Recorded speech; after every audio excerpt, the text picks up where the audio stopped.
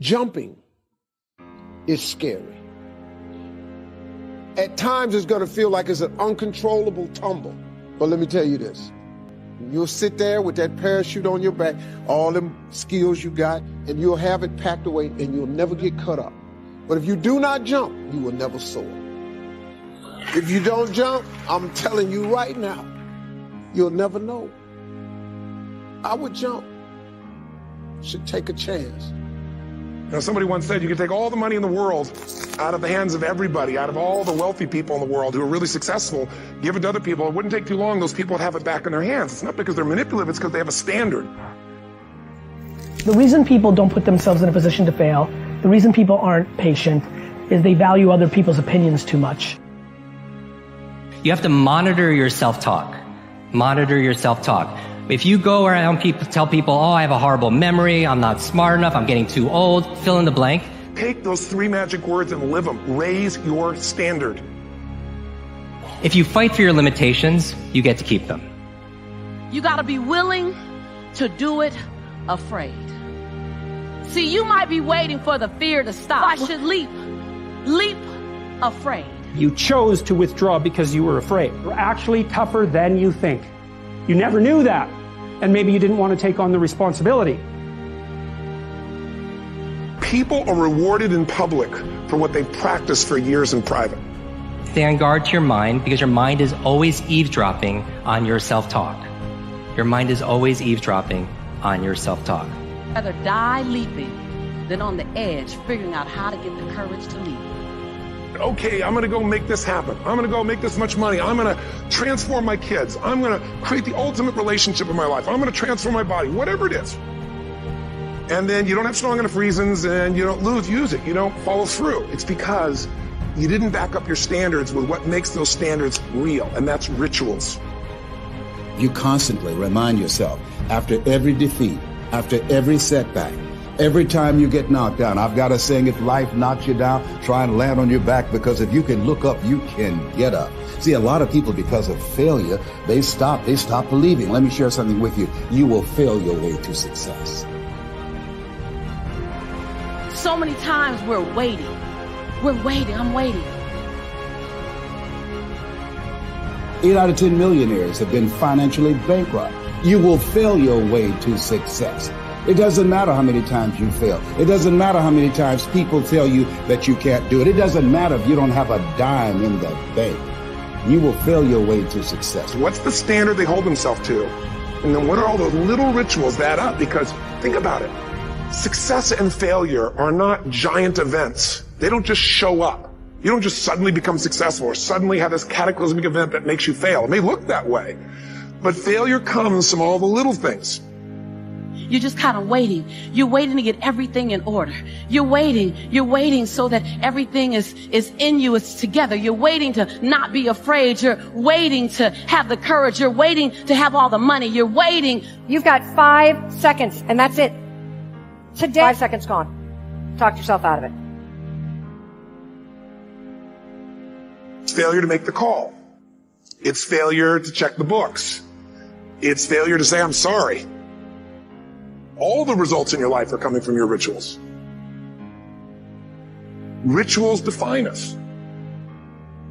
Knowing that you're never going to feel like doing all the work that it takes to have this business be everything that it possibly could.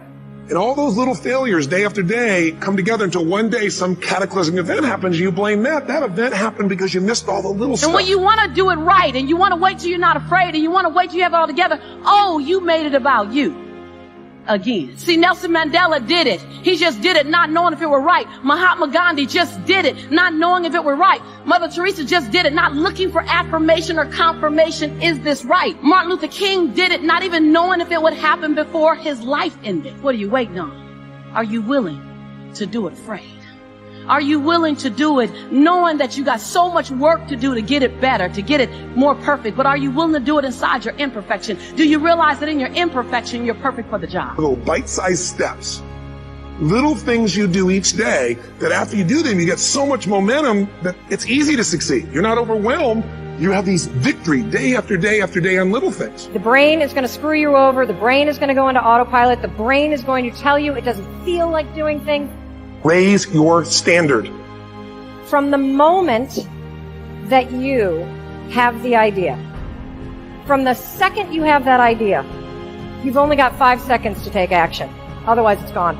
There's only one rule when it comes to productivity. There's only one rule when it comes to success. There's only one rule to getting everything you've ever wanted. And here it is. You're never going to feel like it. Ever. In any area of your life that you don't have what you want, whether it's the amount of money, the amount of people on your team, the amount of sales, the amount of trips for your family, if you only did the things that you don't feel like doing, you'd have everything you've ever wanted. The cave you fear to enter holds the treasure you seek. You have these victory day after day after day on little things. If you went to Ultimate Edge, I'm sure you learned about the hour of power, or the 15 minutes to be able to be fulfilled, or 30 minutes to thrive, where you literally just condition your body and emotion with a couple little rituals. So it doesn't matter what's going on in your world. You feel that strength, and it's not fake. It's not some pump up. It's coming from inside. I believe is even more important than intelligence. Intelligence is so important, but there are a lot of very intelligent people that never maximize their capability. How many know somebody very smart that can't fight their way out of a paper bag? Say aye. So intelligence is so valuable, but hunger is even more. And if you come to a program like this, I know the hunger's there. But the second thing it requires is a massive amount of energy. Because what I've found in life is many times people have the ability to do things. They know what to do, they just don't do it. And a big part of that is energy. So when I was back there feeling the energy, got the music, it's so quiet in here. You're being quiet right now. Most of you are doing what you've done most of your life when you went to an education environment. And what is that? You're now learning the way you did when you went to a 20th century school. In a 20th century school, what do we learn? The bell rings, and what are you supposed to do? Immediately report to your what? Position. And when you get to that position, you're supposed to sit down and start a conversation with the people around you. Is that right? You're supposed to initiate. Is that right? No. When you went to 20th century school, you were taught, sit down, be quiet, be passive, wait till someone tells you what to do. Today, if you wait for someone to tell you to do, if you don't talk to your neighbor, you're out of business. Who's with me here? Say aye. So I'd like to change this, because how many of you in this room have ever gone to an environment where you learned something that you thought was really, truly valuable? No one sold you on it. You personally thought this is really something that could change my business, change my life. You were excited about it. But when you went home, you literally never applied a bit of what you've learned. Who's ever done this before? Raise your hand, say aye. Oh, come on. If you're not raising your hand, you lie about other shit too. Raise your hand, say aye. Who's done this more than once in your life? Say aye. Who still feels intelligent? Say aye. So we're all smart people. Why would smart people learn something, get an environment like this, and then not maximize it? It's because we've all been conditioned by our traditional education, which was designed back in the 19th century, 20th century, where you're designed to get a job where you were supposed to report in a certain position, someone told you what to do. Basically, it was an assembly line. Today, that's not true. So I like to break out of that, because research shows if you sit and listen to me passively like you are right now, you're being very nice, smiling, nodding your head, being sweet. I appreciate it. But if you do that, research shows 3 months from now, you'll remember about 10% of what was said, which basically was wasting your time, wasting mine too. I don't want to waste yours, much less mine. So if you listen and take notes, it jumps up to the 40, 50 percentile, even if you never look at the notes again. Because just writing it down drives the groove deeper. So I'd encourage you to do that. I don't see many of you with any form of notes, but I know you have your phones. Some of you do, but if you have no notes, you must not have had a very high expectation of much value coming out of this session, clearly. But thirdly, if you physically engage your body, which is what I like to do, your voice, your body, your energy, engagement is part of what we're going to talk about here in business. It's the most pathetic level in a long time worldwide. Even though we have all these tools for productivity, we have all these tools for distraction. And as a result, most people are not maximizing. So if we want to transform, the thing we really need to be able to shift is get ourselves engaged at a different level. So what I'd like to ask you to do is, from here on out, if you're willing to, is let's start with some energy. Because let me ask you a question. If you have two people in a relationship, let's just go intimate for a moment. And you have two people, and both these individuals are really, they're in a magnificent state of mind and emotion. Their life is going beautifully. They're happy as could possibly be. And they enter a relationship, two really happy people. What's that relationship going to be like? You tell me. If you know nothing else, what kind of relationship is going to be if you've got two people in a great peak state? Tell me, what's it going to be like? Now, if I'm having a soliloquy, you won't get anything out of this. I'm asking you to not answer the question just so you refer back to me or affirm. I'm doing it because if you sit passively, you won't remember anything. But if you activate your nervous system by raising your hand, by asking questions, by yelling out the answer, then the energy will rise. Who's willing to do this? If you want to raise your hand, say aye. Become a good student of your own life. It's the information you are most familiar with and feel the strongest about. So make your own life one of your most important studies. And in studying your own life, be sure to study the negative as well as the positive, your failures as well as your successes. Our so-called failures serve us well when they teach us valuable information. They're frequently better teachers than our successes.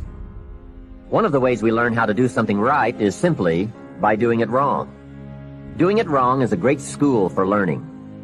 Now I would suggest that you not take too long.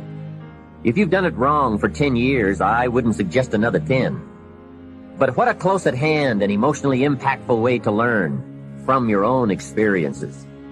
When I met Mr. Schoaf, I had been working 6 years. I started when I was 19, and when I met him, I was 25. He said to me, Mr. Rohn, you have been working now for 6 years. How are you doing? I said, not very well. He said, then I suggest you not do that anymore. 6 years is long enough to operate the wrong plan. Next he asked, how much money have you saved in the last 6 years? I said, not any. He said, who sold you on that plan 6 years ago? What a fantastic question. Where did I get my present plan that wasn't working well? Hey, everyone has bought someone's plan. The question is, whose? Whose plan have you bought? Now, those initial confrontations as you come to grips with your own past experiences may be a little painful at first, especially if you have made as many errors as I did. But think of the progress you can make when you have finally confronted those errors by becoming a better student of your own life. Now, the next way to learn is from other people's experiences. And remember, you can learn from other people whether they have done it right or wrong. You can learn from negative as well as positive. The Bible is such a great book because it is a collection of human stories on both sides of the ledger. One list of human stories is called examples. Do what these people did. And the other list of human stories is called warnings. Don't do what these clods did. What a wealth of information. What to do and what not to do. I think it also means, however, that if your story ever gets in somebody's book, make sure they use it as an example, not a warning. There are 3 ways to learn from other people. The first is to listen to the cassettes and read the books by and about people who've accomplished great things. All the successful people I know and work with around the world are good readers. They just read. They are so curious that they are driven to read because they just have to know. It is one of the things they all have in common. Here's a good phrase: all leaders are readers. And they use cassette programs too, especially while they're in the car or during other times when they can't read. Cassettes can help all of us easily pick up new ideas and new skills. Now, you don't have to read or listen to educational cassettes half the night. Although if you're broke, it's a good place to start. But here is all I ask, just 30 minutes a day. That's all. Stretch it to an hour if you can, but at least 30 minutes. Half rich isn't bad. 30 minutes. Hear or read something challenging, something instructional, at least 30 minutes a day. And here's the next key. Every day. Don't miss. Miss a meal, but not your 30 minutes. Hey, you can get along without some meals, but you can't get along without some ideas, examples, and inspiration. There's a Bible phrase that says, humans cannot live on bread alone, or food alone. It says the next most important thing to bread is words. Words nourish the mind. Words nourish the soul. Humans have to have food and words to be healthy and prosperous. Make sure you have a good diet of words every day. I told my staff one day, some people read so little they have rickets of the mind. And also remember, to properly feed the mind, you must have good balance. Don't just read or listen to the easy stuff. You can't live on mental candy. Here is a thought. Why not call good books and cassettes tapping the treasure of ideas? That's it. Tapping the treasure of ideas, like you're doing with this program. And if somebody's got a good excuse for not tapping the treasure of ideas for at least 30 minutes every day, or spending the money and getting the books and cassettes, I'd like to hear it. Some excuses you wouldn't believe. I say, John, I've got this gold mine. I've got so much gold, I don't know what to do with it all. Come on over and dig. John says, I don't have a shovel. I say, well, John, get you one. He says, do you know what they want for shovels? Hey, invest the money. Get the cassettes and books. The best money you can spend is money invested in your self-education. Don't shortchange yourself when it comes to investing in your own better future. Mr. Shoaff got me started on my library when I first met him. He said to me, become self-educated. Standard education will get you standard results.